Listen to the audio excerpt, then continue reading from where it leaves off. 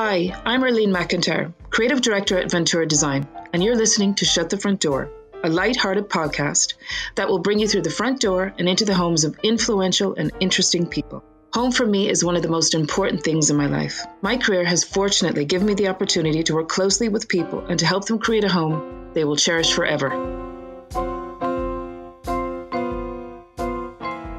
Today on Shut the Front Door, we are joined by Irish neuroscientist and chartered health psychologist Sabina Brennan. Last month, Sabina launched her second book, Beating Brain Fog, to rave reviews, and it has just been named as an Irish Times #1 bestseller.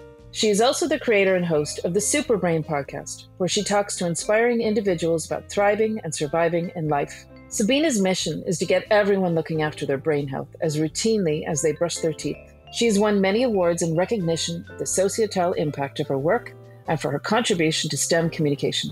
She was listed as one of Image Magazine's Women of the Year in 2018. Sabina is the go-to person for Irish and international media on discussions related to brain health and in particular dementia and aging. Married with 2 sons, we are delighted to chat to Sabina today. Welcome, Sabina, to Shut the Front Door. Thank you. And I love the name of your podcast. Well, it's different. Yeah, it's great. It's great. So, how was your Easter? Yeah, fine. Kind of pretty much the same as every day for the last year. Yeah. Did you smother yourself with chocolate? No, we were relatively good. I bought 3 small packets of Marks and Spencer's, you know, those kind of crinkly coated little eggs, you know, the ones, they're solid chocolate and they've kind of got this delicious. And I ate most of those 3 packets over all the days before Easter. And I got my husband a lovely, Butler's chocolate egg, which we also ate before Easter. So we were very good. We didn't have any chocolate on Easter Sunday because we had it all before it. I did the opposite. I actually did wait until Sunday, and then I didn't eat loads of chocolate, but I kind of, there was periods where you just took like a few handfuls of chocolate with the coffee and it's gorgeous. Yeah, I'm better off. I'm one of those all or nothing people. So I can go, months without anything sweet, nothing sweet in the house, won't have it, and I can be really rigid. But once you put one in front of me, I want the whole packet. Like I know I'm dreadful. I have no self-control in that way. I can completely control myself, but once I get that taster, I'm off. I know. So good. Do you like milk chocolate or dark chocolate? Milk chocolate. I like dark chocolate. Yeah, that's what I'm doing now. Sort of for if I have a sweet craving, I keep a bar of like 70 or 80% dark chocolate and just take a tiny little segment because that's enough with dark chocolate. I think it's hard to overeat dark chocolate. That's true. Actually, there's one that we get. I'm not sure where we get it from, but it has raspberry in it. Delicious. Love that. And I've made my own little, chocolate pennies. They come from, so sometimes I do like the 800 fast, it's like intermittent fasting, but it's lots of little recipes and it has a little treat recipe, which is lovely. It's made from dark chocolate. All you do is melt the dark chocolate and you pour out little pennies, and then you put a couple of raisins and you toast some almond slivers and put them on top, and they're like little mini Florentines. Very nice. How cute. And they're only about 25 calories each. So it's have one of those after dinner and that's your sweetness sorted. Yeah, yum. It gets kind of the taste of dinner out of your mouth. Yeah. And the raisins kind of make it sweet. It's a nice, and then you get the little crunch of the almonds. Delicious. So how has life been treating you in lockdown? Not too bad, actually. I've been kept busy and, I had to write my book during the first few months of it. So that was pretty busy. And I had just started my first episode of my podcast went out on the 9th of March. And so shortly thereafter, we went into lockdown and I couldn't go into a studio. So I had a really steep learning curve and I had been doing face-to-face interviews. So that kind of kept me really, really busy. I've been working away. It was really tough at first because I lost my job because my day job as a researcher, because I can't do my research with older people face to face, my whole team. lost our jobs because people come into us for an hour and a half face-to-face assessments. They're all over 60, some of them up to 90. And so simply just not possible. My husband lost his job. My son, who's a musician, all his touring gigs were cancelled. So that was kind of tough enough. And then my other son, who had a job, we had that added worry because he's a doctor and he also has a vulnerable health condition. So in the one person who was working, we were kind of going, God, I wish he wasn't working. Oh my God. Thankfully, my husband has had his job reinstated. My doctor son has been vaccinated, and my son is a musician. He still can't tour or anything, but he's actually taken the time to do. He's retraining or doing some new training as a sound designer, for movies and stuff like that. Wow, so cool. he's enjoying that. Yeah, and he's done some composing, and he's got, he said initially the lockdown turned him from a performer to an Arts Council grant writer. But he got grant funding for a couple of nice projects too. So, I think we've all kind of, I've really embraced actually not working in the university. It's given me more time to devote to sort of the more, how would you put it, science communication side of my work, which is really what does, it really motivates me. I'm really sort of driven by that. I just think there's so much information out there that is not available to the general public because of the way it's written, because it's in scientific journals that you can't access. And a lot of it is really, really valuable information that can empower people. And I kind of feel very strongly motivated to do that. I kind of feel like I'm doing something good. Not to sound saintly or anything, but that's important to me, to kind of feel that you're doing something that has a purpose. No, it's so interesting. I've been listening to you on News Talk. It seems like every radio station I turn on, you're there. It's just been so interesting. I'm like, oh my God, I can't wait to chat to this girl. Well, in fairness now, that's like, when you publish a book, they, try and get you on everything. But I think I'm also very lucky because the brain is my thing and everybody is fascinated by the brain. And whatever I'm talking about, it's always about you because you have a brain. So, I think most people are interested in how they work. Yeah, it's fascinating. I actually contacted a very good friend of mine, and she's a clinical psychologist. And I was like, I'm chatting with Sabina Brennan tomorrow. And do you have any good questions you might share with me to ask her? And she said, please tell Sabina that I'm suffering from brain fog myself. Wow. And and I thought she was joking, but she actually was serious. And she's like, no, seriously. Yeah. For the last few weeks, I've really been experiencing what seems like brain fog. So a lot of people. So I hope I've been getting lovely emails and letters from people who have either heard me on the radio or read the book. And it's really kind of quite moving to actually go, okay, this is what I intended, but it seems abstract at first, but to actually, get real people to come back to you and say, oh, thank you so much. I thought there was something dreadful wrong and I've read the book and I've implemented. And the thing is with the tips in the book is, for some people, depending on the underlying causes, and there's many, and it's often multiple causes, but depending on that, people can start to see improvements really, really rapidly. Right. That's kind of great. It means a lot to me.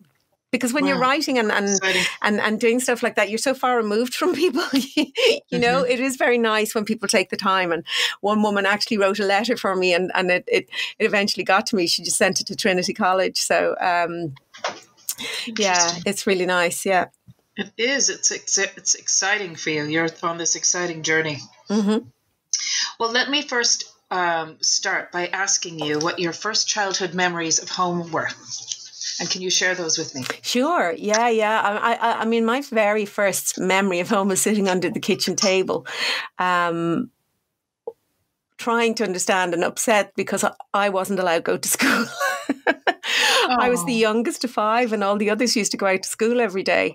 And obviously I was left at home. I mean, I don't believe that kindergarten wasn't really a thing when I was small growing up. So I was at home with mum. So that's my first recollection. And I suppose that was the hub of the house. We lived in a 1950s, standard, what would have been a 3-bed house, but we had a garage and then 2 bedrooms over the garage and the kitchenette. So yeah, we called it, I mean, those 1950 houses with, the kitchens were really quite small. Mm-hmm. It was kind of a kitchenette. And I think we probably had, I do remember that the houses had those kind of very 1960s colours, the mustard yellow and the green. Now, my mum had knocked down the wall between the kitchen and the breakfast room.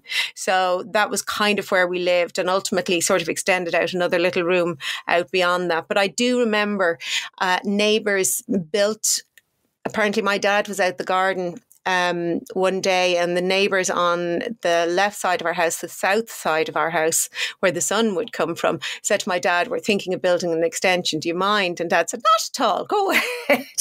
And it became the bane of my mother's life, because they built the whole length of the south of that wall and blocked all the light from our kitchen and our breakfast room. So I suppose that's partially why I love light, and I always make sure I'm always very, very, very attuned to where light is coming from and how you can get light into rooms. I just think it's critical. Yeah, totally. And tell me about your teenage bedroom then. So, yeah, I was thinking about that. So I do remember I slept in a few different rooms in the house, as we changed, kind of growing up. My mother liked to change things around a bit or move furniture. So I think I slept in all but my parents' bedroom at some point or at a different age. But for teenage years, I did have my own bedroom. It was a big bedroom at the back of the house. And I remember painting the skirting boards and door surrounds black. And I had a chair in the room and I painted it black. And then I think I picked out wallpaper. I wouldn't say it was on a shade of pink, but where it's that pink turning to, there'd be tones of wine or purple underneath it, but not a girly pink. And unfortunately, the carpet wasn't up for changing. That carpets went down in houses then, and they stayed there for like 40 or 50 years. I think the carpet I had as a teenager is still there in that old house, or was, and it was red, so there was nothing you could do with it. God, it was red color with zigzag. There was a lot of that sort of zigzaggy design sort of back in the 70s, and I think there was bits of yellow and bits of black. And in terms of a teenage room, I was thinking in terms of posters on the wall and that kind of thing. I didn't have them when I was a teenager. I reckon more as a preteen, because I remember them in a different bedroom. Do you know what I mean? I can kind of, my memories are, well, I was that age in that room and I was that age in that room. And so I remember them more as a preteen, and it would have been kind of Bay City Rollers and David Cassidy, whatever you could get your hands on, stuck up with sellotape, but also pictures of my dog and stuff like that. How cute. So when did you leave the nest?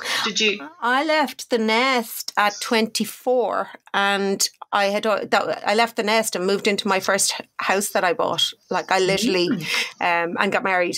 So I had no experience of kind of living away from home until I went completely. Well, there was kind of a funny thing. I don't know whether it was just my family, but my mother, her belief was you didn't leave home unless you were leaving it to get married, as a girl anyway. Do you know what I mean? Because why else would you not want to live at home? And I did have brothers, but my brother and my sister, they all left and they lived somewhere else. So I think that was okay, because they were either living in another country, in the UK or the US, or my sister's case down the country. But I didn't do any of that. But I suspect, we had two options: either you're leaving to emigrate or you're leaving to get married. Yeah, it had to be all or nothing. You're either. So did you get to travel at all? Did you travel much, or it was just straight from the nest to your new home? Straight from the nest to my new home. I went on a holiday, I wouldn't call it travel. I went on girls' holidays and stuff like that, and we travelled with the kids when they were young. But no, because I got pregnant then the first year I got married, and then after, I just have a year and 10 months between my babies, so I kind of went straight into all of that kind of very soon. In recent years, I've done a lot more traveling because of my job, and I love it. And that's probably the only thing I really, really miss. I'm pretty adaptable and I'm good at working at home, and my home has always been my castle, and I'm a very sociable individual, but I'm also really, really comfortable in my own company and like lots of time on my own. Do you know what I mean? I think I put a lot of effort in when I'm in company, and then that is quite exhausting. Do you know? So I kind of like to have my downtime as well. But I have missed the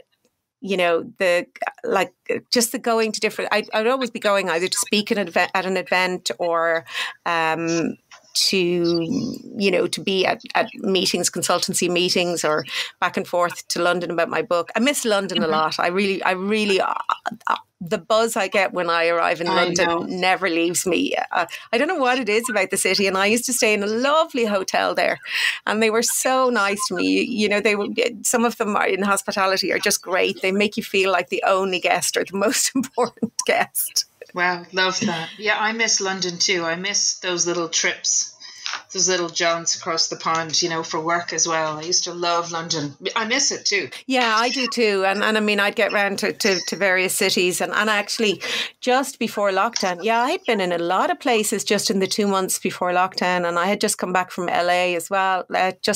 Anyway, but I'm fine with it. It's the least of our worries. But I do hope it starts up again, and that everybody won't just go, she will just do everything remotely. Yeah, I know. And what led you into your acting career? Into my acting career? Right, yeah. Well, that was having my kids, I guess. I went into the permanent pensionable job. I went to work in the same place where my father worked, because that kind of was his ambition for one of his kids to work where he worked, which was Irish Life Assurance Company, which was a fast growing life assurance company at the time. And it was a fun place to work. There was I think there was about 2,000 employees, and I'd say about 1,700 or 1,800 of us were between the ages of 18 and 24. So it was more about kind of working to have fun, or working to pay for holidays, or working to go out socializing. Yes. But then I had my kids, and I kind of, I always knew I was in a job that I didn't love. And it is one of those moments when you have kids, you start thinking about the world and the future in a different way. And so I said, right, I'm going to get my kids to find something that they love and find a way to do it. And then I kind of realized, well, the best way kids learn is by example, and I'm not doing what I love. It took a couple of years to do it, but I'd always studied drama from the age of 8, and I had done my exams with the Guildhall. So I completed my exams remotely and qualified as a drama teacher, and set up a little drama school. But it was really becoming an actor that I really, really wanted to do. So I just started going for auditions and doing kind of short films for free, and kind of working my way, learning the ropes of film and TV acting, because that's really what I loved. Whereas I'd been trained as a theatre actor, really. Interesting. Yeah. It is. So tell us about how you decided to go back to college to study after spending all those years in Ireland's most famous soap opera, Fair City. Well, that's kind of one of those examples where things happen, and you look in another direction. So I'll be perfectly honest. I mean, my role ended in Fair City. I would have stayed there forever. I was murdered, so there's no going back from that, unless they were going to do a Bobby Ewing on it and bring me back in the shower, or bring me back as a sister. So that was kind of life-changing and really sort of disappointing, because it's kind of funny. It's the acting profession here is, there's quite a clique. I'll be perfectly honest. And all you have to do is watch TV here and watch shows. Yeah. It's the same actors over and over again. Often some of them are really good, some of them aren't. So I started late. So that was always difficult to I never really broke into a clique. Plus I had 2 kids, so I couldn't do that socializing sort of thing. I just felt absolutely blessed that I could actually go and work, act, and then come home to the kids, because that wasn't always necessarily going to be feasible. feasible. So yeah, I wasn't really part of any clique, and also, pretty much the casting agent said, like, you've had such a high profile part, it's going to take a while before you'll kind of get other work, which is really strange. In another country, that would propel you onto other work. But true. I thought then that I would do a night course to keep busy. I'm not very good at doing nothing. I really became an actor because I'm interested in the human condition. And so psychology seemed like a really natural thing to study. And I thought that I would do a night course, and I was looking around for night courses, and I found one in Maynooth, NUI Maynooth, and I rang them. And while I was on the phone, they told me, well, look, our application deadline for mature students for the full-time day, for the day course, the day degree, would you consider applying for that? And I said, well, I suppose so. And they said, right, well, can you get your application in by 5:00? And this was about 4:20.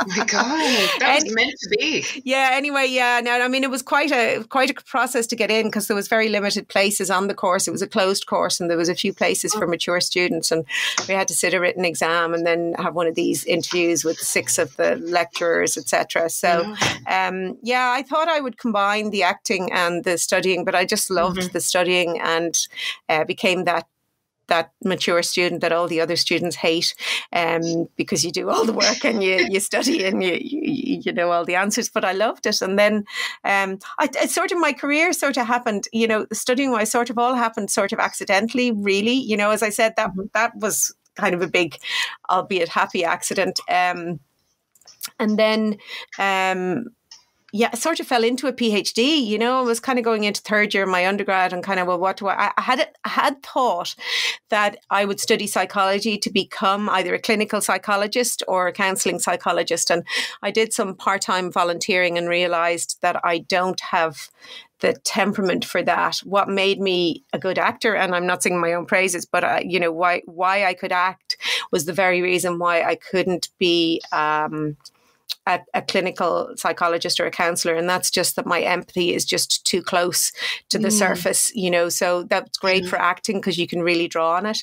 It is great for, feeling for people, but I think in those situations you have to be able, for 2 reasons, you have to be able to kind of put the lid on that. Detach. You have to detach, both for your own mental health and for the patients. Now, in fairness, I always got very good feedback, and, from the people that I spoke to, and was helpful in the moment, but I couldn't switch off, and I was counselling for the Rape Crisis Centre, so those stories would just go round and round and round in my head, and I just realised sort of then I was, well, what will I do? And my supervisor said, you should really do a PhD. And I honestly, and how old was I then? About 45, didn't even really know what a PhD was. Maybe if I did know, I wouldn't have done it. Anyway, so I kind of I got a scholarship to do that in Trinity, in the Institute of Neuroscience. And then really that then sort of set off the next trajectory, in a sense, was finding all this academic information that was so useful to people. Like, what I didn't know that there's, modifiable risk factors for developing dementia, which means, if you know about these things, you can limit your risk for developing the disease. And there's things that you can do to boost your brain. And I'm kind of going, well, how come I don't know this? And then you look and you realize these papers have been published for years, but nobody has translated the information for the general public.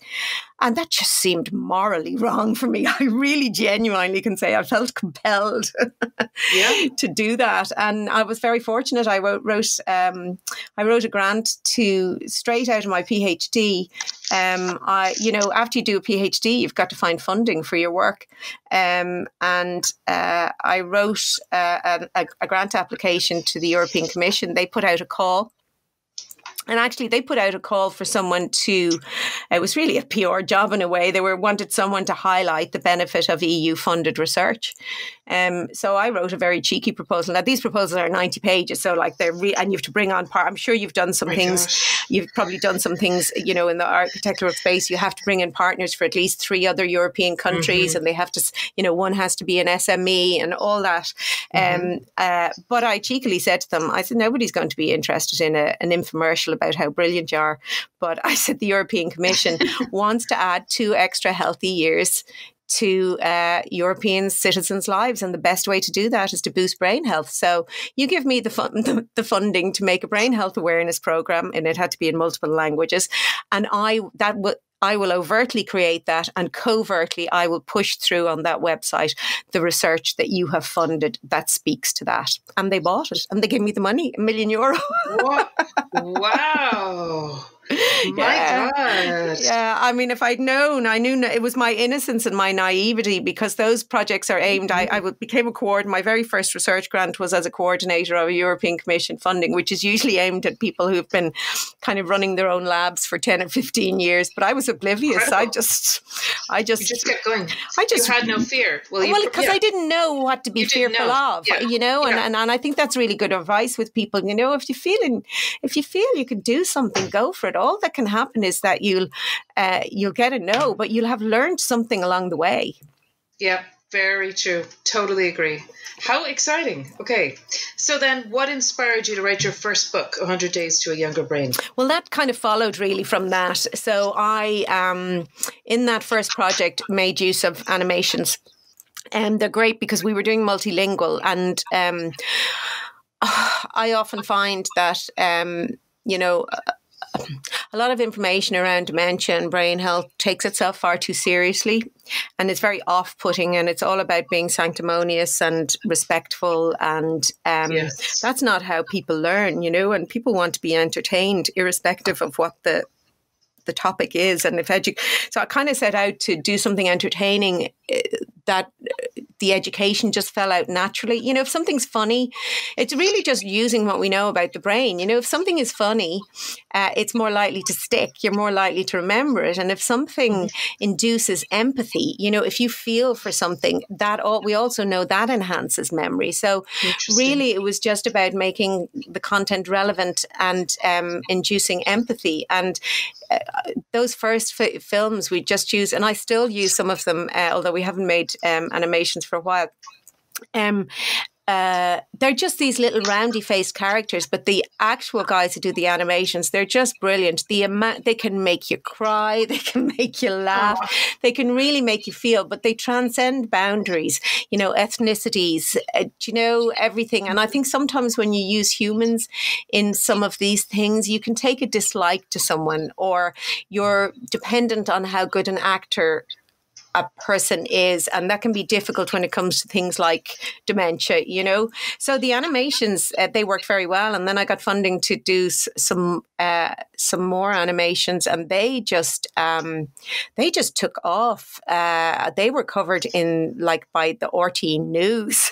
Wow. Because they were, at the time, it doesn't seem groundbreaking, but at the time they were the first sort of, people really weren't talking. This is back 2011 I made these, so it's 10 years ago now. So they were kind of just considered groundbreaking because they were fun and quirky, and they were covering a serious topic, but in a way that, kind of got a message out there. And so then I started giving talks about the subject. And I suppose, a book was always the next step. And I'd always wanted to write a book, but also being an actor, you have a very realistic view of how these worlds work. Like, I knew as an actor, you'll never get work unless you have an agent, So your first job is to try and secure yourself a half decent agent.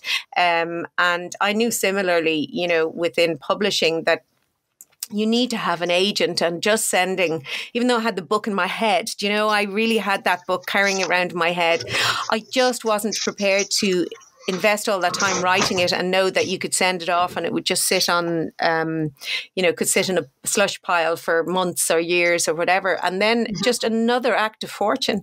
I was on the Today Show with Dahi and Maura.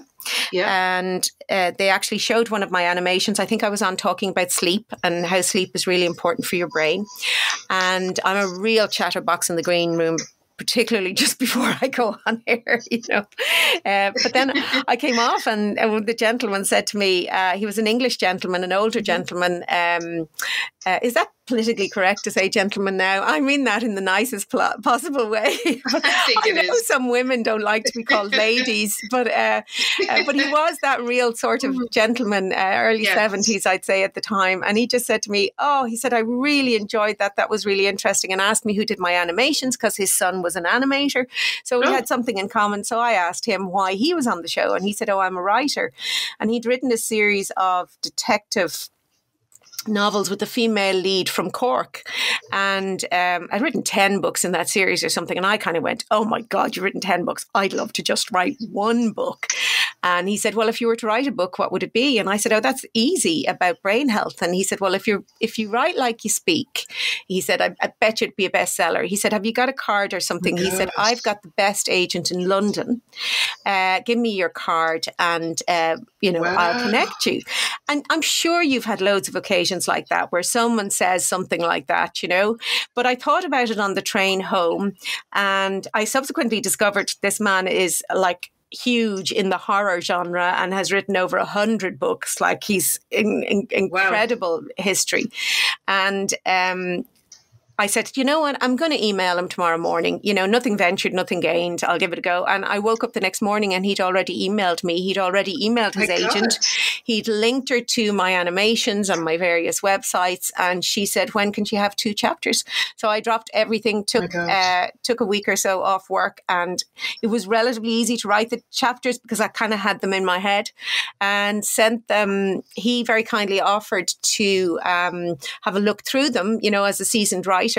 So I sent them through to him on the following Sunday, and then he emailed me back. I've read them. He said, apart from a couple of typos, I've no changes. I've sent them straight on to the agent, and she got back to me by the next evening and asked when could I come over. The team wanted to meet me, and I signed with them, and ultimately they got me my first book deal with a big publisher in the UK, Orion. So it kind of just for good fortune. I often say that I don't believe in luck, but I think you've got to be out there. You've got to do the work, but you've got to recognize opportunities when they present themselves. Does that sound? Totally, but like every little step you've just mentioned so far has been like, it was all meant to be. It's like you've been on a path. I don't know. But when one bus stops, then you kind of get onto the next train, and then that leads you to another path. And it's so interesting. Yeah, I think that's something, though, I've learned over life, that, when one door closes, don't try and bang it down. Turn and look and see what other doors have opened. Because I do have to say, like in the early years of being an actor, I probably spent, way too long trying to bang down doors that had closed. Yes. I think there's no harm in trying, but there really comes a point in knowing, well, whether you need to just change direction or look in another direction and see what options, there are there for you. Yeah, totally. But you do have to have an open mind and see the signs. Yes. And see the opportunities. I actually agree. I think that's so true. And I'm super fascinated by your very new book, Beating Brain Fog. So what inspired you to write about that in particular? I mean, I've had brain fog myself for various reasons. There's several underlying causes. A lot of them are just lifestyle factors like poor sleep, chronic stress, lack of mental stimulation or exercise, and poor diet. But I've had some of those as well. But I had it as a consequence of, a lot of autoimmune diseases are associated with brain fog. So too is migraine and, fibromyalgia. And I have had all of those. And then I also definitely had pregnancy brain, menopause brain, all those kind of hormonal changes. And I also did experience, some of the worry that comes with that, concerns about, really, really knowing that there's something not working properly, trying to hide it, feeling that you can't tell anyone. And I was in when mine was worst was when I was doing my PhD, and I had gone from being having this incredible memory, which I had gotten from working in Fair City in soap, having, you have to learn a lot of lines. So you shoot 5 episodes a week. And that worked really well for my undergrad degree. I could write 10 essays and learn them all off, and then in the exam be able to spew them out. So my memory was just really excellent, and also my powers of, understanding and all those much more complex things. And then kind of doing my PhD, I just really felt, no, hold on, my brain is not working as it should be. And that was a combination of multiple factors. I did begin to get really bad pain, and that's when I was diagnosed with my autoimmune disease. But I was also under stress and undue pressure at work in terms of being asked to also do someone else's job on top of my PhD, and not knowing how to say no. And also, I think, as a woman, as an older woman, there was this sense that, oh, okay, I have to show that I can do this, that I can do it all. And really, I just should have said no. And so I was kind of working, in the middle of the night as well. So that's just all a recipe for really, really bad brain fog. So I suppose I just felt that it's under-recognized, that there's a lot of people out there worrying and wondering and not realizing that there's things that you can do. And, frequently people can go to the doctor with that, and the doctor, rightly so, will try and find the underlying cause, but then don't seem to recognize that actually, even if you have an underlying cause, that actually the brain fog symptoms are the most debilitating, and that you need help with that. And I'm still trying to figure out whether, it's that doctors, GPs particularly, don't see themselves as responsible for your brain, but it's an organ. So they really should be responsible if any other organ malfunctions. If you go and you say, look, I'm peeing 3 times a day, or, I have this persistent cough, they'll try and find what's going wrong. But if you go and say, look, I'm really struggling to remember things, or I can't find the right words, or, I have trouble concentrating, they kind of say, oh, you're probably this, and send you home. Do you know? Yeah. And it's just a warning sign. You need to figure out what is going on. So the book really aims to empower people to identify the specific domains that are affected, because brain fog's just an umbrella term, and it affects, the symptoms are from various different aspects of our cognitive function. So you'll have memory, which people would be familiar with, and you would have language, word finding difficulties, but people would be less familiar with what we'd call executive function. But that underlies your ability to make decisions, to be planned, to make plans, to be organized, to assess risk. And, that can be affected. Like some people with brain fog will say, I can't even decide what to wear in the morning. Do you know that they're just overwhelmed? And the book sort of helps you pinpoint which area of your functioning is affected. And then there's very specific tips for and strategies for managing those, as well as then going through, hormonal changes, underlying health conditions, and lifestyle factors that impact on it. And then the 30-day plan really is a gentle resetting of your brain to revitalize it and reintroduce brain healthy habits into your life. Well, it's very interesting. My mother was diagnosed with Epstein-Barr back in 1986. Oh, right. The Epstein-Barr virus, yes. Yes, and I think back then it was called the yuppie flu, and then it was called Epstein-Barr. Yeah. And then it was called ME, and it's called CFS. Yeah. And you mentioned earlier that you also had fibromyalgia. Is that correct? Yes. And what can you explain a little bit to me about ME and your knowledge of CFS? Yeah, well, I mean, it's chronic fatigue is what you're saying. I mean, Epstein-Barr the virus, it's really debilitating and affects the brain. And I think that's what a lot of people are experiencing actually post-COVID. Any virus that affects the brain is going to impact on your brain function, and you may well have brain fog for quite a period afterwards. Mm-hmm. I think the interesting thing about chronic fatigue is a lot of people think that's all physical. But it's not. It's mental fatigue and physical fatigue, and they're two different biological functions, physical fatigue, you will feel that your muscles are tired and that, you can't walk or dance or, that you're physically too tired. But with mental fatigue, your respiratory system isn't affected. Your heart rate isn't affected, which would be affected, in terms of you need those for the physical activities. But what is affected is your ability to think, to remember, to concentrate, but also it impacts on your mood and your motivation. And a really interesting thing about mental fatigue is that in people with mental fatigue, the time to physical fatigue is shortened.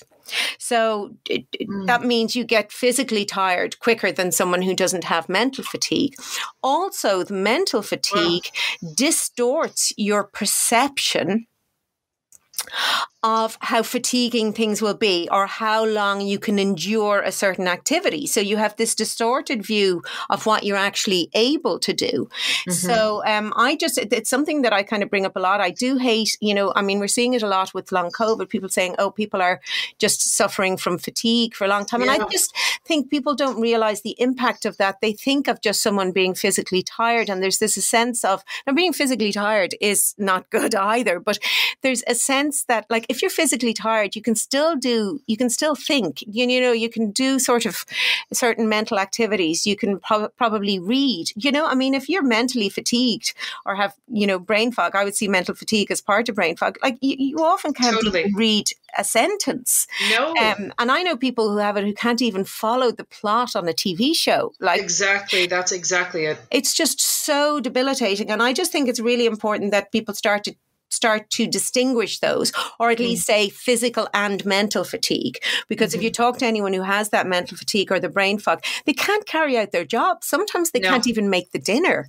And really it's tough. Not because they can't pick up a plate. I had that physical, I suppose, but it's kind of muscle. It's with fibro, it's very much muscles. But I couldn't even stir the bolognese, in the pot. And you're finished. You're absolutely mentally, the pains in my arm finished. And to wash my hair was just. There you go. It was just. I would dread it. I just to lift my hands over my head for that act. It's like I'm never going to get do I have to put conditioner in because that's having to hold my hands up too long, and then having to blow dry your hair afterwards. You'd be nearly ready to get into bed, to do that. But the frustrating thing was that was physical, but you still wanted to use your brain, they're interlinked, I suppose, but they are as everything is, but they are different. How did your mum do? Did she make improvements? Well, she's just had to learn how to manage it. And she really kind of, it comes and goes. She has really good days and bad days, but she's learned how to manage it. She'll have regular naps during the day. In my mom's case, she'll never really be able to go back to her former life, she had so much energy and like yourself, her brain was just incredible, what she could remember and do. But in my mom's case, unfortunately, I don't think, she doesn't feel herself that she'll ever go back to the person she was, but she has learned how to manage it. And it's interesting because when she was diagnosed, we lived in California. Right. And she was apparently the 6th worst case they had seen in California at the time, my goodness. UCD. And when we came back to Ireland, the GPs had no idea what this was. And just like you had said, that's what spurred me to ask you about going into your GP. They were like, well, maybe just leave the window open at nighttime, or maybe you just need some fresh air. And depending what her age was, there may have been, it's the menopause. Exactly. And she's like, no, it's not that. That's not what it is. I don't need fresh air. And she was trying to educate them. She was actually giving her own GP books and information she had picked up in California. It's so, it's widely known about now, but at the time it wasn't. So brain fog has been a big part of my mom's life, and for so many. No, for a lot. And I mean, if there's a positive in the pandemic from where I'm coming from, it's that people are talking about brain fog now because it's associated with long COVID, but also because people are experiencing what I, call pandemic brain fog, which is really a consequence of That's really interesting. Multiple lifestyle factors. Chronic stress is going to bring it about, disrupted sleep, but also one big issue that, that would explain, brain fog from lockdown, from my perspective, is that, your brain is a really high energy organ, and it consumes about 24 or 25% of the nutrients circulating in your body at any time. So it really has to be efficient in how it uses its energy. So the thinking part of your brain uses up the most energy. Like, it takes the most fuel to run. And then you have sort of two unthinking parts of your brain. One is the brain stem, and that just keeps you alive. You don't have to think about that. It just keeps you breathing and your digestion going and all that.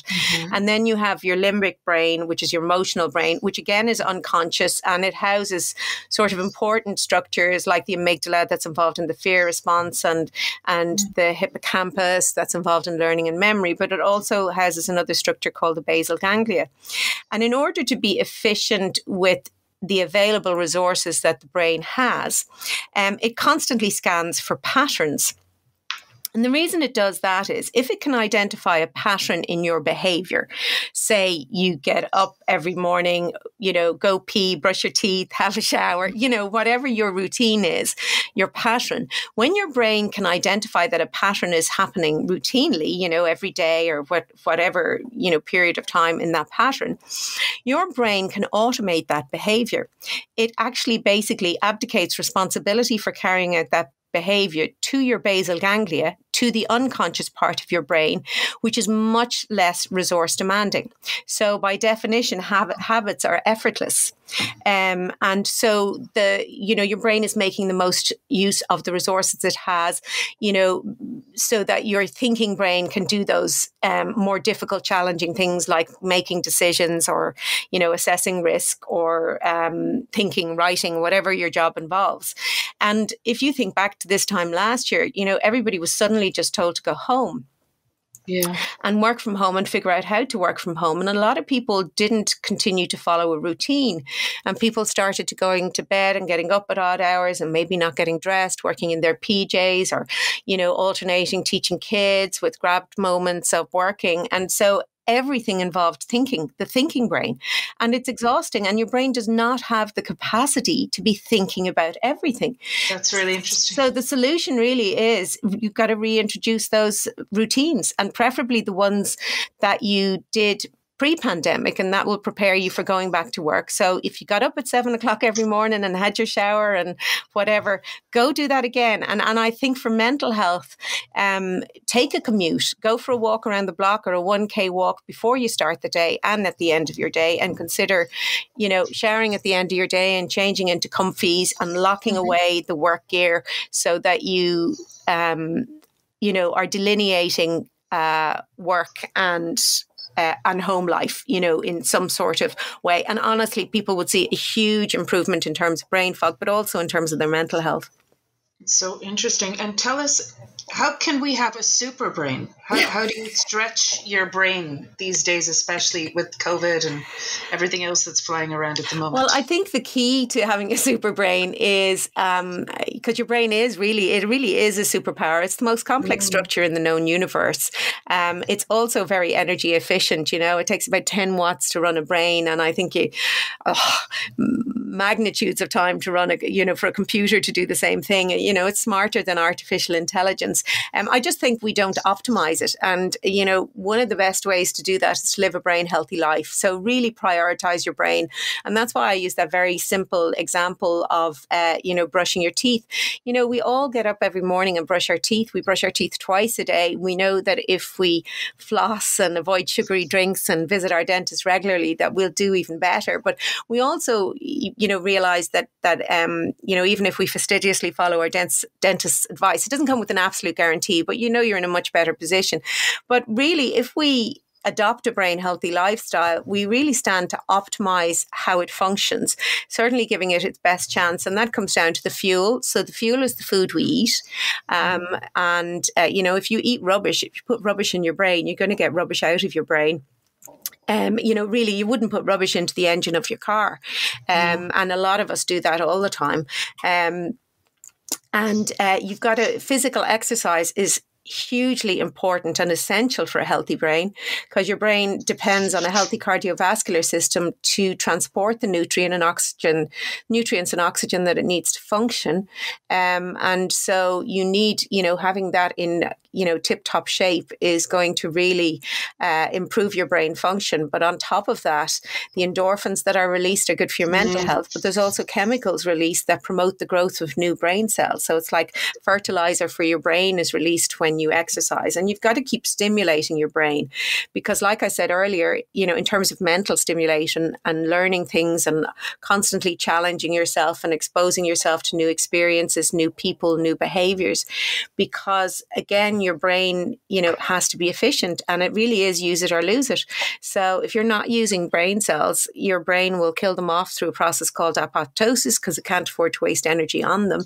But if you learn new things and give yourself new experiences, you will encourage neuroplasticity, which is the growth of new brain cells, new connections between brain cells. And, that's the more connections you have, the more dense they are, the more brain cells, the better connected brain is really a super brain. And you really can kind of push it to its limits. It's just so much. I mean, obviously, we only use 10% of our brain is a complete and utter myth.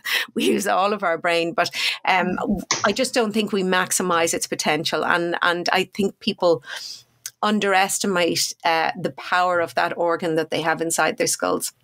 Absolutely. And so what you're also saying is like just totally detaching yourself from the daily stresses and like having a holiday for your brain, as it can have a very positive effect on your brain and health as well. I think the thing is, the stress in and of itself isn't bad for your brain. You need stress. You need a certain amount in your stress to rise to the challenges I'm talking about, to achieve goals, to keep pushing yourself, to learn anything.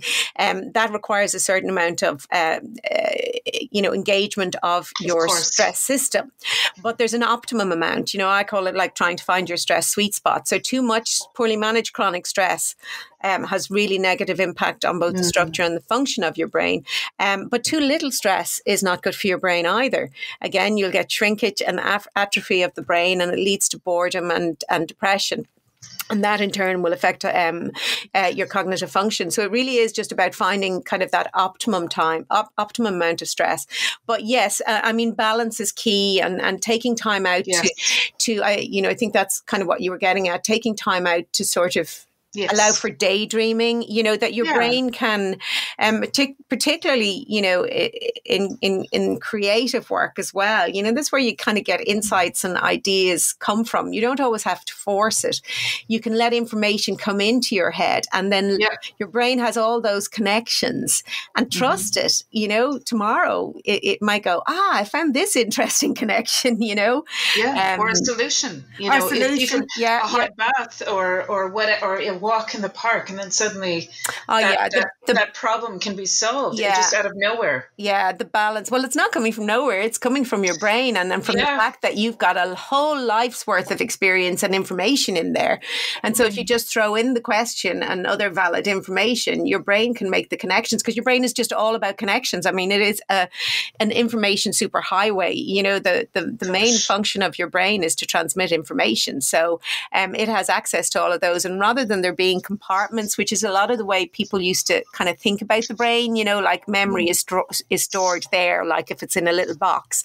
But really they're stored in these networks, which are all just connections. And I mean, that yourself, if that's why I think a lot of people are missing, certainly, collaboration, just being in another room with other people, bouncing ideas off each other can really be a creative definitely process. And it's because it triggers whole networks, and you go off in different ways and different directions. So you're kind of very creative as well. Do you do that? Do you let things kind of mull around inside your head? And I do, but then also the world that I'm working in, it requires a lot of creativity, but it also requires a lot of problem solving, and there's a lot of pressure.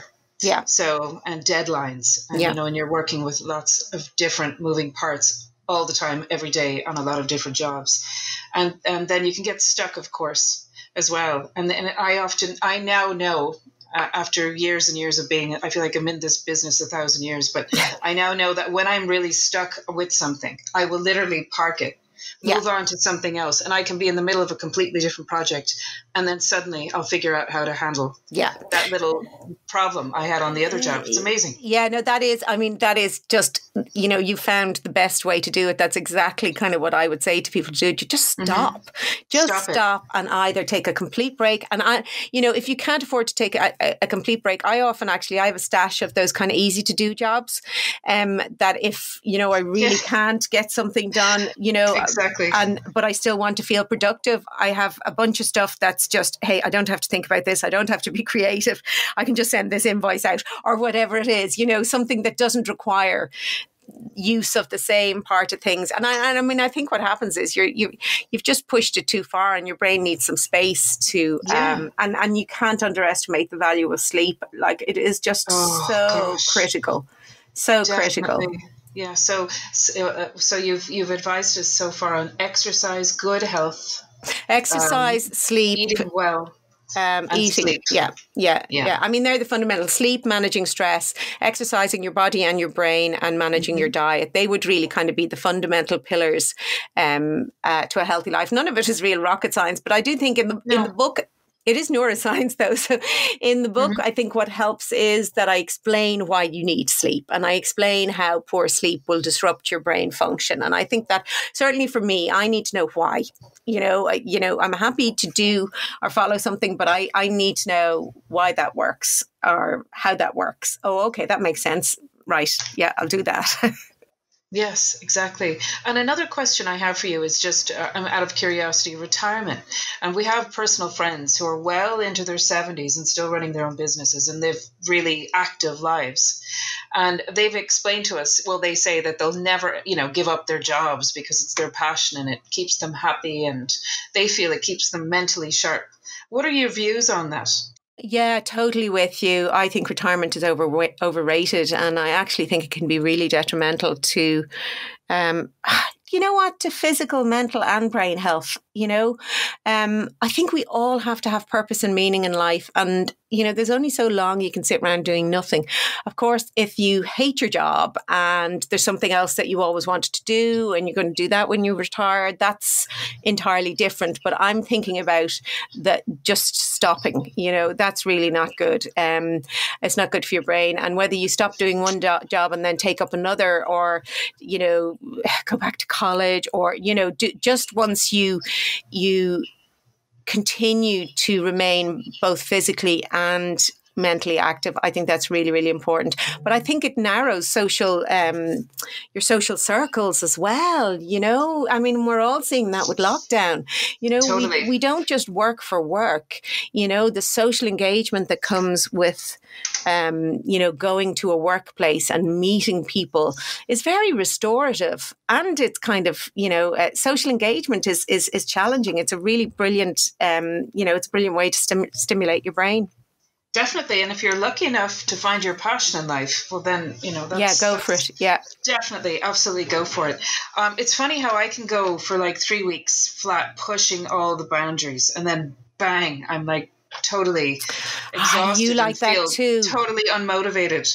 Yeah. And I admit in those moments, I think I experience brain fog. I'm not sure. It doesn't stay with me for very long, but I have those moments. Yeah. So I'm like that. So I think it's, I'm like that. I'm like, I can be the Duracell bunny for weeks and weeks and weeks. And then it's just, I get to the end, and that's sort of what, kind of maybe happened to me this weekend. You just get and you kind of go, oh my God, I'm exhausted.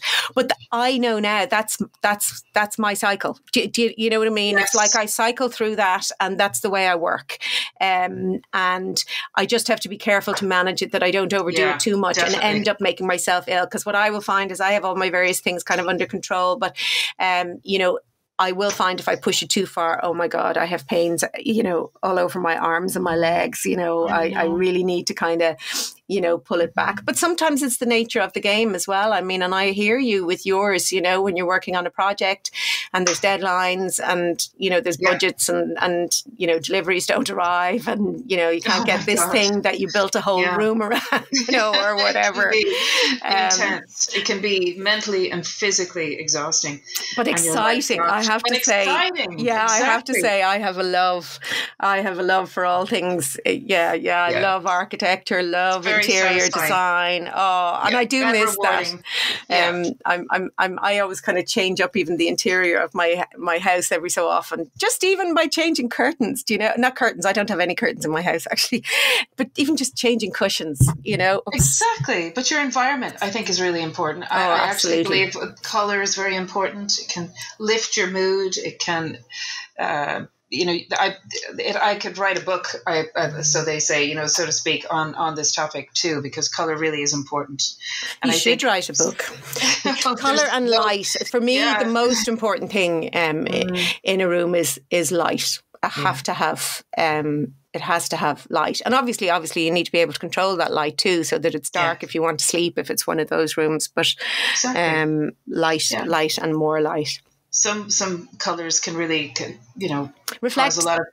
Yeah, like red is a very strong color. It has to be used very carefully. Yeah. And I've seen people go all out in red, in dining rooms years ago. It was a thing. Yeah. And it's a very intense color, and I think it can really have a negative effect if it's just not used in the right way. It's very strong. I mean, I have what I like with that is I have my room we've kind of a kitchen sort of living room, and I have a really, really small picture on the wall, and actually it was just a gift card, a card that I just thought was a very pretty little painting, but it's literally just a cottage, but there's one square of bright red, just a flash of bright red, and it's tiny. It's probably 8 by 8. That's enough. Yeah. And you come in the room and it just lifts. The rest of the room is, muted whites, greens, and, a splash of blue, and then that tiny little bit of red, it just lifts it. It's enough. And it literally, it's probably 2 inches by 2 inches. I know, but it's that little pop. That's all you need is the spark. Yeah. Exactly. So color, you need to be really careful with it. And may I ask you a question? Can dementia be caused, what are the connections with dementia, Alzheimer's, stress, all those things? I'm very interested to learn more about that. So dementia is an umbrella term. And it also means something. So it's quite confusing. So dementia just really describes when the brain itself malfunctions. Okay, that's what dementia is. And then, unfortunately, it's used as an umbrella term to describe all of the different conditions that can give rise to a malfunctioning brain. Now, we're aware of Alzheimer's disease is the most common form of dementia, but there are other dementias associated with later life, like frontal lobe dementia, Lewy body dementia, but Alzheimer's disease is the one that most of the research is done on. Age is the biggest risk factor for it. There's a small genetic element, but it's what we call neither necessary nor sufficient, which means that some people who have the genetic element don't get the disease, and some people who do get the disease don't have the genetic element. And we also know that genetic element, the risk associated that is small compared to the risk associated with certain lifestyle factors, which is really, really positive. About 40% of all cases of Alzheimer's disease can be attributable to a relatively small number of risk factors and things that we can do something about. So that's kind of really why I kind of initially became passionate about this area, So low levels of physical activity increase your risk of developing dementia. Midlife high blood pressure, poorly managed midlife high blood pressure, type 2 diabetes, smoking, low levels of education, but increases your risk. But we also know from research that ongoing mental stimulation acts as a buffer. So if you've had low levels of education, don't worry about it. Once you keep stimulating your brain and learning new things, you can kind of counteract that. Excuse me.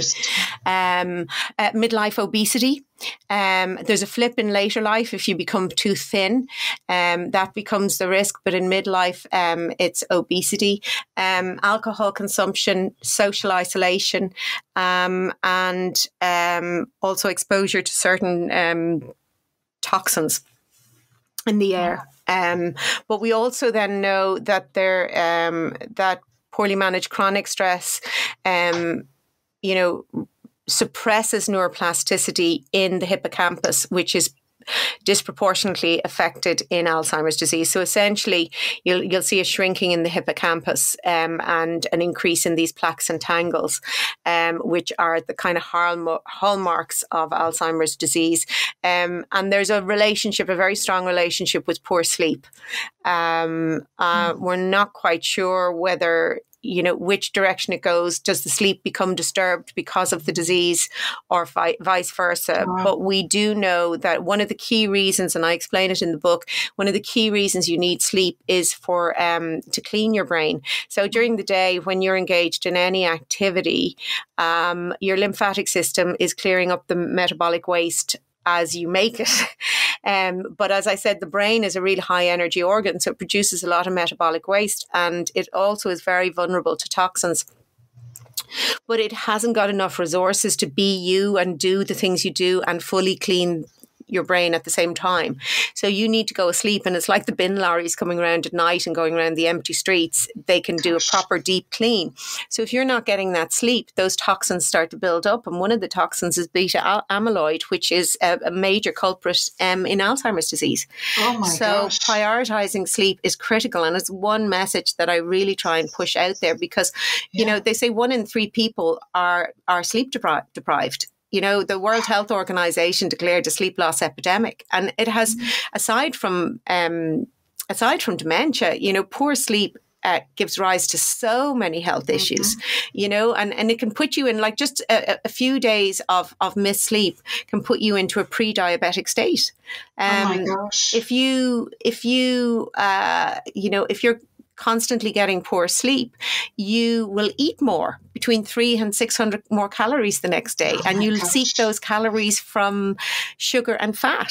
So, disrupted sleep can cause you to gain weight. It really just has this huge knock-on effect. Yeah. And sleep and stress are just so closely related that, one feeds off the other. So that's actually why in Beating Brain Fog, I have a 30-day plan. The first week is devoted to just trying to introduce sleep rituals, what to do sort of in the morning and the evening, just because honestly, if you can prioritize that and get your sleep in good shape, you really will feel all sorts of health benefits, and definitely feel a huge improvement in your brain function. My gosh, and high blood pressure, that is so interesting. Midlife high blood pressure. Well, again, it comes down to the fact that you need a healthy cardiovascular system for a healthy brain. So balance. I have a little animation, actually. I have a website, superbrain.ie, and down the bottom there's tons of free resources. Everybody's welcome to go and look them and share them and use them. That's what they're there for. But I think if you click through somewhere, you'll find an animation that I made that explains why high blood pressure is bad for your brain. But it's midlife poorly managed. So there's a lot of people walking around with high blood pressure who don't know they have high blood pressure. So just go, and it's free testing now in most chemists. So just go and get your blood pressure tested. If it appears high, go to your GP, follow their advice, and that'll usually be either dietary, lifestyle, or maybe some medications, and get that blood pressure under control as soon as you possibly can. And that will help immensely in terms of reducing your risk. My gosh. And I've read that brain fog affects more women than men. Well, why is this? So certainly before the pandemic, I would say that. I don't know whether it's changed since then, but mainly because there's aside from the lifestyle factors, basically then the underlying causes of brain fog are health conditions, particularly autoimmune diseases, chronic pain and inflammatory conditions. And if you just take autoimmune diseases, they disproportionately affect more women than men. Secondly, hormonal changes or hormonal imbalance frequently underlie brain fog, and females, throughout their lives go through lots of hormonal changes, and particularly around coming up to periods. So if PMS, pregnancy, and you've heard of pregnancy brain or baby brain, yes, and menopause brain. So I think what people don't realize is when we think of hormones, number one, we tend to just think of the sex hormones. We've lots of other hormones. Hormones are part of the communication system in your brain and your body. The other part really is our neurotransmitters. But hormones have wide-ranging impact, and they ensure that all of your body kind of is on the same page in terms of messaging. So like you have estrogen receptors in your brain. You have them in the part of your brain involved in learning and memory. So if there's a imbalance in your estrogen levels or that's going to impact on your cognitive functioning.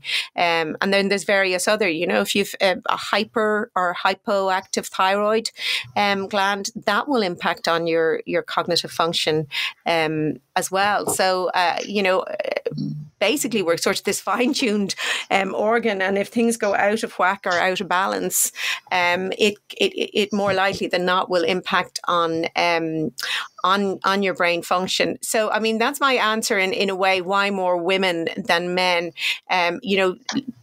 really in a way because of the underlying health conditions or the hormonal changes. There hasn't been a lot of research done on men in terms of hormonal changes. So, maybe that's there, maybe it does exist. Unfortunately, also, brain fog can be the consequence of, a side effect of medications. Frequently, the medications used to treat many of those autoimmune conditions, painkillers, anything that operates on your central nervous system. So certain culprit medications in terms of brain fog would be antihistamines, anti-nausea tablets, antidepressant, anti-anxiety. Nobody should ever stop taking a medication that has been prescribed. But if you think that your brain fog may be a consequence of a medication, you go and you speak to your doctor and see if there's something else, that you can do or substitute with. Frequently there's a few different lines of choices. A depression also is associated with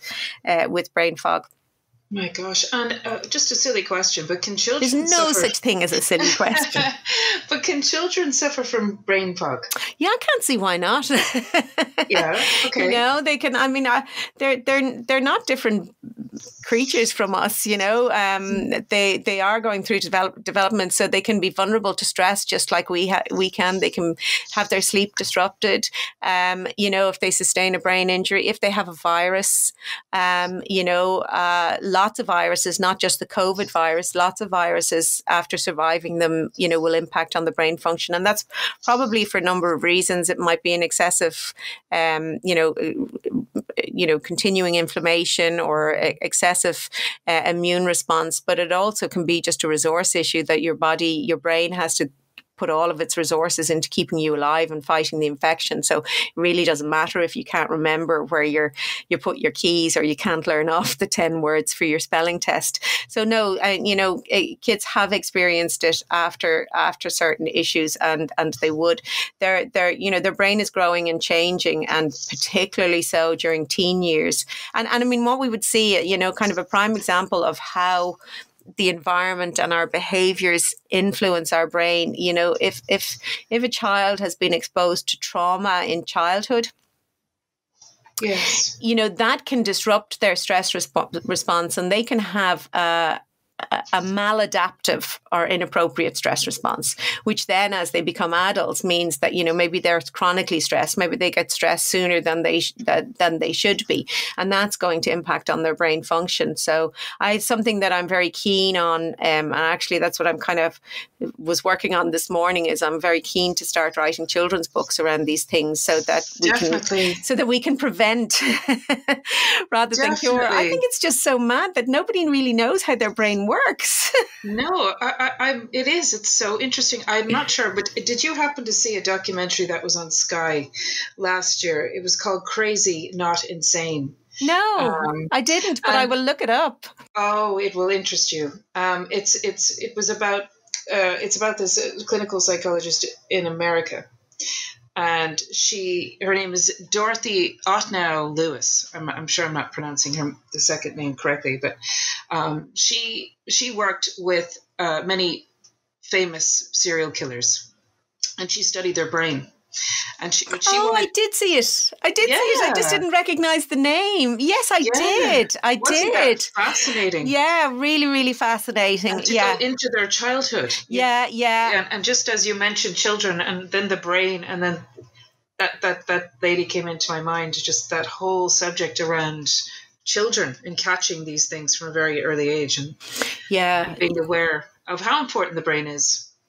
And how vulnerable it is, It's also it's also very resilient too. But I just think that knowledge is power, and I just think, in terms of mental health, in terms of self-awareness, in terms of understanding yourself and why you do this and why you do that, it kind of is very empowering when you realize, oh, I behaved like that because that's my trigger for that, and actually, if I just do this, I might be able to change that behavior. Do you know it? That's kind of really where I'm coming from. So how important do you believe your home environment is to your brain health? I know we tapped on that earlier, but do you believe it's very important? I think it is hugely important. My goodness. Oh my goodness. Yeah. No, I mean, I have probably invested... For me, I probably have invested, everything I've ever earned sort of really into the house, and my kids' education, that aside. But what I'm saying is I would rather have a nice home than go out for meals every night of the week or go on holidays once even or twice a year. Do you know what I mean? I mean, for me, the priority is my home and having my home looking nice. And that's actually one thing that I can't wait. I need to do some work in my home, and I want to get a new floor and a new kitchen. I want to get one of those. And this is where I'm kind of scared too. I have no idea. I really have this idea. I have open plan, split level downstairs. Ooh. But we also have a slightly crooked house. Okay. And I have at the moment, I have travertine marble tiles on the floor, and I also have 4 dogs, so it's constant cleaning. I know, I hear you. But I'm really, now my husband keeps saying, well, I'm sure this will be easier, but I think it will. But I just to get rid of all the squares and the grouts, I've been thinking about getting a poured concrete floor, polished up, right the way through, but like a white one. Yeah. Cool. It's so beautiful, and it'll brighten up your space for sure. Brilliant with the doggies. Is it brilliant with? Is it? Yeah. And I can't imagine why it wouldn't be. I mean, it sounds like it's just really would be a practical choice for you. Oh, I think. Well, I also like the idea of it kind of going up the steps into the different rooms, gorgeous. That sort of thing as well. I just think it would be, yeah. And I mean, a year or two ago, we put silver granite in our garden. Oh, lovely! Oh my God, the light! Even in the gorgeous. Depths of winter, you look out in the garden and it's so bright. It just reflects the light up. Throughout the house. Yeah, they're really, really nice. No, this home environment is it's crucial. And greenery and all those things. Yeah, I'm not a clutter person, so I have very little bits and bobs. Yeah, I would have plants, nice shaped plants. I have let me see, I have 1, 2... I have 3 white sofas and 1 kind of orangey tan one. Oh, wow. So mostly everything is kind of white or cream. Wow, but so you're minimalist at heart, really. Yeah, kind of am. Yeah. I came from a very cluttered house, and I just like, I just like those clean lines, and I have my glass and steel staircase, and just... Yeah, a lot of people hate that. They think that's. There was a thing actually on. I think. Oh God, was it? It was in one of the home, in the newspapers there recently. There was, they would pick a house for sale. And I think this one was down in Wicklow on an amazing plot. I think it was about 3.5 million. But it was just my dream home. It was just glass and steel and huge ceilings and white floors. It was just magnificent. You loved it. I loved it. And I remember I put it up on Twitter and someone else had said, oh, I loved it. And then the amount of people said, you can have it. I wouldn't give you a penny for it, My gosh. Everyone's different. Everyone has a different style. Yeah. And so where's your favorite place in your home? Where do you like to go and have a cup of coffee or a cup of tea? And I probably have, can I have two? I have one upstairs and one downstairs. The one upstairs is my bedroom because I have two fabulous windows. We put two kind of Gothic arch windows at the front and there's trees right in front of them. So I can see the birds in the trees and, in the morning. And it's a big bedroom. It's a wide bedroom. And then really, I suppose if the other place I would sit is we have a sofa along the window that looks out on that new garden and I have a water feature and at nighttime I have lights. Gorgeous. And it's just gorgeous to look out at. I could just sit there looking at that for ages. That sounds real funny. But it is that, isn't it? It's that vantage point from inside where you can look out. So I love birds. I'm mad about their behavior. I often photograph them. So that's kind of why I said the upstairs in the morning. And then, my that outdoor garden, gosh, that saved us during the first lockdown as well, because it's a real little sun trap. I know. And the weather was so blissful last year. We were so blessed. So what's your morning ritual? How do you, Sabina, wake up in the morning? How does your day begin? Well, I always start with a smile. I really do. Okay. I actually actively smile and it's something I suggest everyone does because it has such great health benefits. I go to the bathroom. When I'm in the bathroom, again, there's a huge big tree at the side of my bath. We're sort of nestled in trees. I have a muse house, so it's big Victorian houses on one road. I live on Castle Avenue, Clontarf, which is really old houses, and the same behind. And they have large gardens, and we're sort of nestled between the two roads. So there's a lot of old trees around. So I love looking at the birds. To be honest, what I do in my morning ritual really is dictated by my work day. So sometimes it begins with a workout and a walk, and then I come back to work. But if I wake up and I've been wrestling with the problem like we were talking about and I found a solution or a way in, I'll go straight into that and get that down on paper and then maybe go for a walk at 11 o'clock. Alternatively, if I'm doing a podcast or an interview, it takes so long at my age to look good. I'll start straight into the makeup and the hair. I don't believe you. Oh dear. So it really does depend on the day. And how do you unwind in the evening? I like to read. And I like to listen to. I do like to listen to audiobooks. I don't watch as much. I don't watch as much TV as I used to. I am a bit of a devil for continuing to work. But I guess kind of reading. Or actually, if I am to watch TV, I do love to switch off watching shows like Grand Designs and absolutely love it. Grand Designs are whatever Home of the Year or there's some fab shows on Netflix like where houses are built in really unusual remote settings or just fantastic, amazing architectural designs. Absolutely. I don't know, one comes to mind. I can't remember the name of the show, but the house was built like an airplane. Oh wow! Oh, it was incredible. It had this central channel and then like these wings, and it was built into. I just love that stuff. I just love that stuff. I really do. Yeah, so you can get lost in that. You probably need a lot of switching off in the evenings. I do like to switch off with that kind of stuff, though. And that's. It's lovely. And how do you work your own writing process, Sabina? Do you find it all comes very easy to you? Writing? No. Yes. No, it depends. Again, it's like you say, you can be in the flow sometimes and then not. I think it takes a combination. I think it has to have discipline. You have to sit down. So during the lockdown, when I was writing this last book, excuse me, in those first few scary days, I mean, we've all sort of forgotten about it, but we were really scared, and people were listening to the news, and all people were doing was just going, oh my God, what's happened? And I knew I had to be getting several hundred words a day down on paper, and my brain just wasn't feeling creative. But what I did do then, for that period, was I created the structure. Do you know what I mean? And I did the research. And so, I kind of went, well, I want to write about that. Here's a paper, an academic paper or whatever. And I would just put all the links, and then eventually I started to get in flow again and, started to write. But at least I was getting something done, something sort of tangible. I have to find a way into a book. So you kind of, by the time you've got a publishing deal, you've done a good bit of work in that you really know what your content is going to be, because that's got to be pitched to the publisher. So you kind of have that, but every book kind of needs a way in. And for Beating Brain Fog, it took me a little while, but once I found that way in, then it was so much easier. And really, I quote from, I have to remember how to pronounce his name, Tzu-San, I think it is, The Art of War.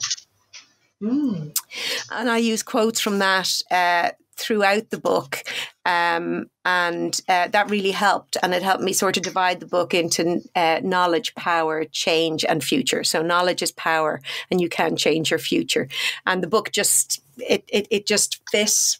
It just kind of came then, naturally, obviously. But yeah, I suppose it's a bit like building. You kind of have to understand your structure before you can start. Definitely. Your structure and your theme. So I suppose, using the stuff from the Art of War was kind of the theme, and a thread that you can run through the house, through the house, do you hear me, through the book. But you know what I mean? You have something that connects everything, definitely. Something subtle, but then you still have to know, well, this is here. And I suppose it's the same as well in a way, you have to have structure, and you have to keep asking, is it serving the purpose? What's the purpose of this chapter? So, and you have to give people with a book, I think with a book like this, where it's nonfiction, you have to give them the reader some sort of pattern so they know what to expect. Does that make sense? So it's kind of finding those ways in, and actually then once you have that sort of pattern, each chapter becomes a little bit easier. But it's about for this, trying to find that balance between how much science is too much. And this was much easier to write actually than the first one, because I had the benefit of writing one and could trust myself. Have you already started making plans for your next book? Yes.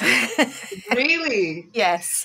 Can you share any of that with us? I want to write a book, and I have an outline done, and we need to build that out and go. But I really want to write. I want to write a book about self. About how the brain constructs who we are, and how we can deconstruct that and rebuild maybe a healthier self or sense of self.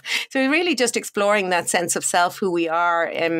People often think that's fixed, but it's really made and put together from, it's constructed by your brain, by information. And some of that information is erroneous. So some of that information may be from a school teacher who told you age 7 you'd never amount to anything, or a parent who said you're always untidy, or,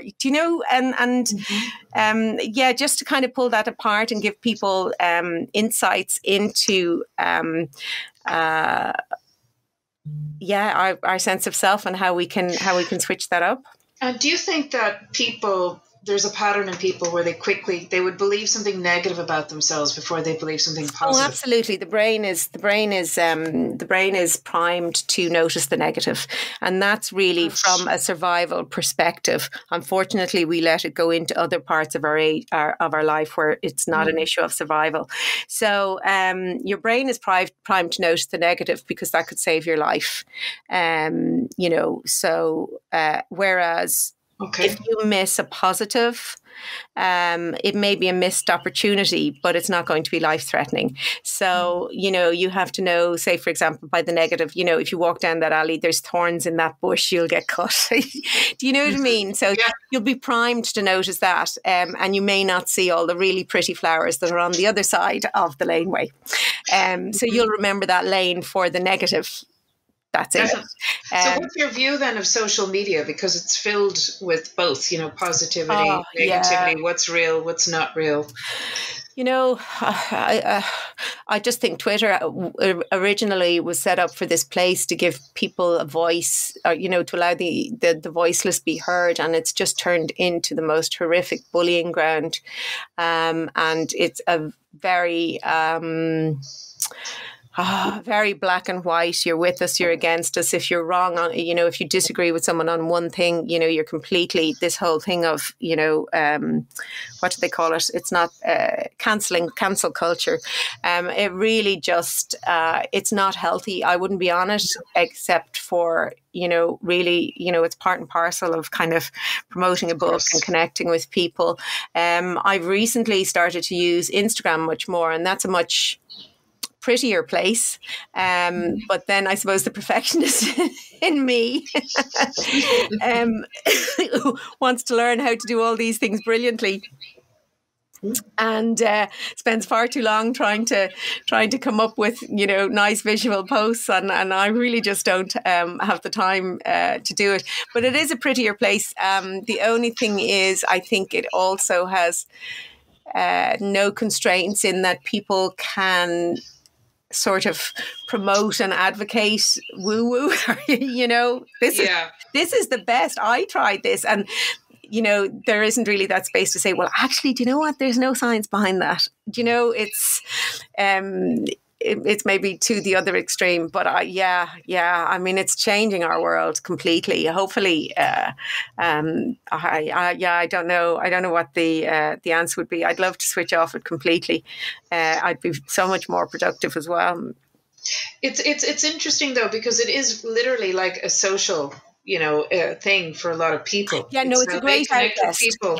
Yeah, definitely is. But it's a negative as well. Yeah, it really is important for that. And when I was growing up, if your friends went off somewhere without you, you had no way of contacting them. You had no mobile phones, and you really could be left, isolated in our own homes.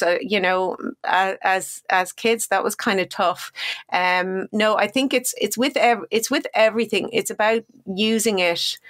I was talking to actually one of the guests on my podcast, and she's actually she's a content creator. She's an online gamer, and Una Ming Kavanagh, and she does her online gaming in both English and Irish.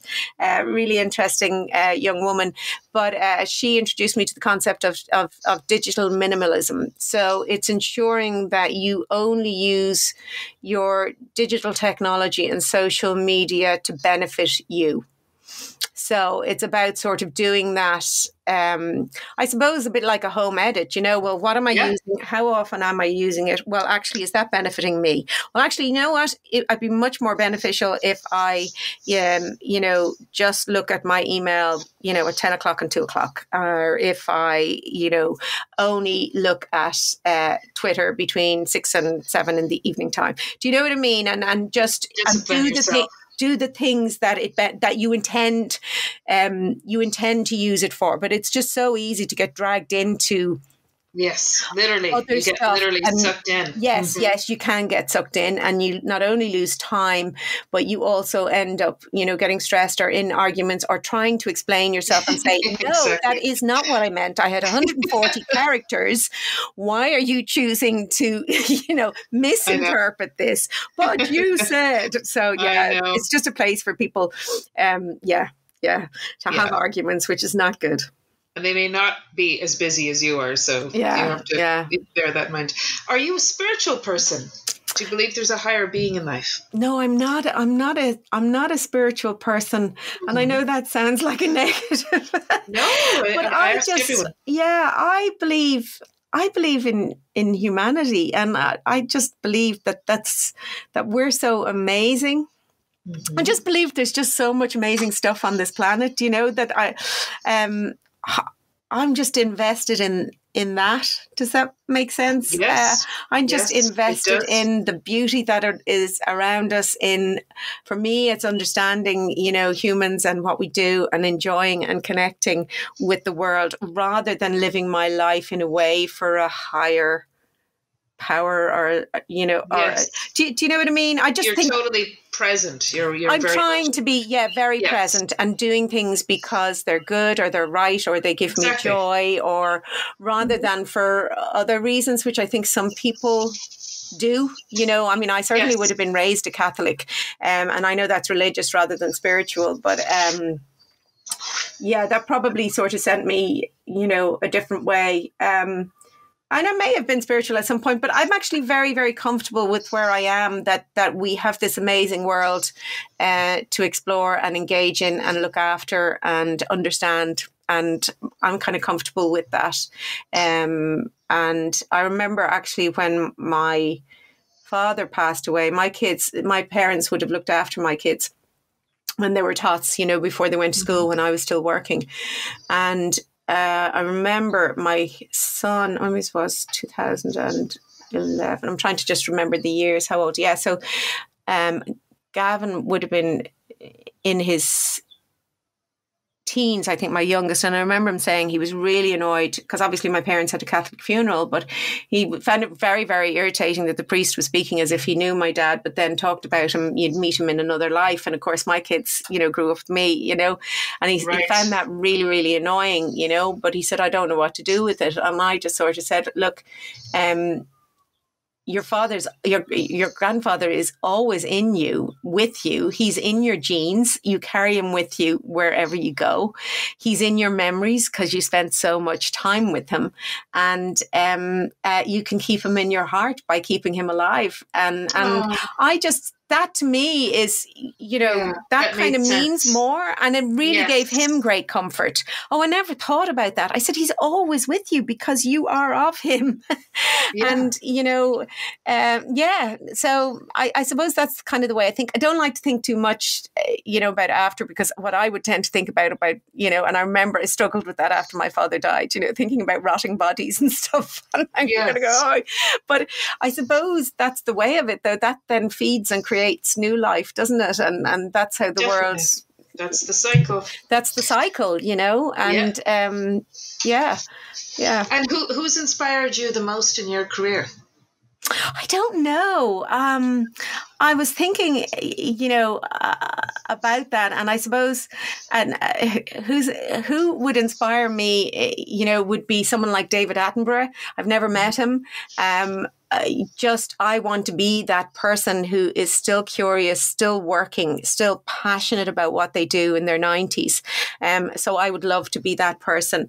And then I, in terms of someone that I have met when I was an actor, who inspired me in terms of how to be as a person, would have been Helen Mirren. Oh, love her. She's an amazing actress. Always respected her. Had a tiny scene in a movie with her. She was in the dressing room the same time as me. She treated me as if I was, the same as her. Do you know what I mean? Just as she treated me just as another human being. Mm-hmm. We were on set. It was in a big warehouse and there was a delay. Something was going on. And she noticed that I had got cold and sent one of the runners to go and get my coat. And I said, I want to be that human being. She was like huge, like at that point, and I just said, okay, that's the kind of person I want to be, not too big for your boots, always, because that's what I've always felt is we're just all humans. I'll respect your knowledge, I'll respect your experience, but I'm not going to put you up on a pedestal and be in fear of you.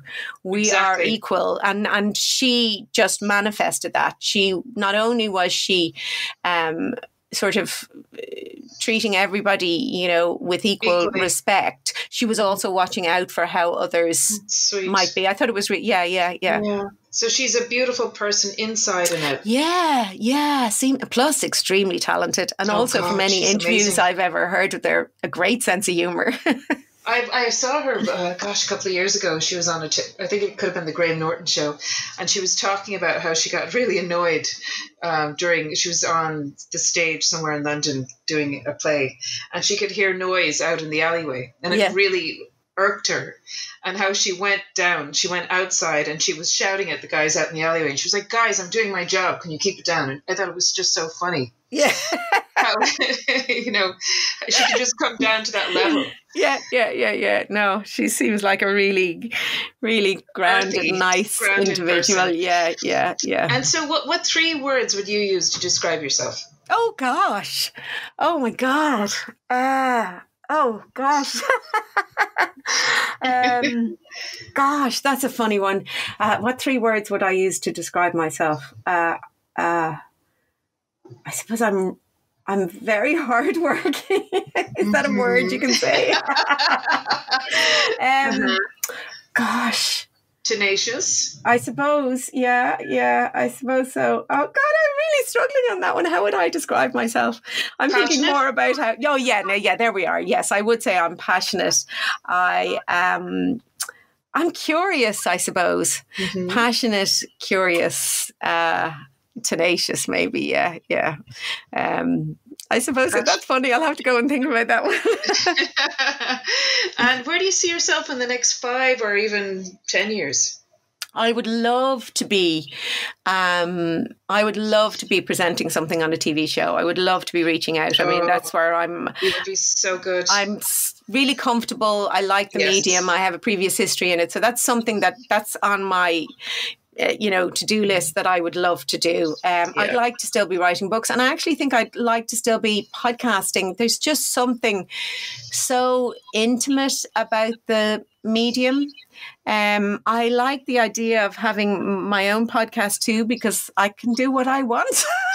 Exactly. You've got the freedom. But you would be terrific on your own show. Definitely. I would love that now. I would love that. And again, really just exploring curious things and curious people and, wherever it goes. But yeah, that's on my, how would you put it? My bucket list of things that I would like to do. But how interesting. Just chatting about all things of the brain and beating brain fog. I mean, that's an endless topic in itself. Yeah, anything. Well, I mean, the brain is involved in everything we do. So you can explore anything from that neuroscience perspective, Well, someone out there hopefully will pick you up, and this will happen for you. No doubt it will. And if you could give yourself one piece of advice, what would it be, looking back at your younger self? Oh, to be much more accepting. Yeah. To I was probably impatient, irritable, angry too soon. Yeah, a lot of that was hormones in my defense. I love it. But yeah, to be more accepting and patient and be in the moment. I was always, things weren't happening quick enough for me, or pushed too hard. Probably. Yeah. I do think that's probably something that comes with wisdom and with calming down of your hormones as well. In my case, anyway. Now I'm going to just quickly run through what we call the quick fire round of questions. Are you ready? Yes, I'm ready. Okay. Tea or coffee? Neither. Cats or dogs? Dogs. Home or abroad? Home. Eat in or take out? Eat in. Texting or talking? Talking. Window or aisle seat? Aisle seat. Cooking or baking? Cooking. Writing or acting? Writing. Neuroscience or psychology? Neuroscience. And final question, 2020 or 2021? 2021, because 2020 is gone. Yeah, exactly. We've got loads to look forward to. Yeah. Oh, I'm still torn on the neuroscience and the psychology. I think I answered neuroscience because I know people think it's sexier rather than going, yeah, they're all linked really, aren't they? They are. You feel like you're cheating on one or the other, but you're not really. Well, you have to get busy now in 2021 writing your next book. Yeah, and I have to get. My agent is waiting for me to hand a 12-page outline to her. I've done a 3-page outline. Well, you're some woman for one woman. No better woman than you to tackle that, actually. We'll see. Well, Sabina, thank you so much for chatting with me today. And I'll really, really look forward to reading your book, Beating Brain Fog. Thank you so much. And it's been a pleasure chatting with you today. So thank you very much. And you take care. Thank you.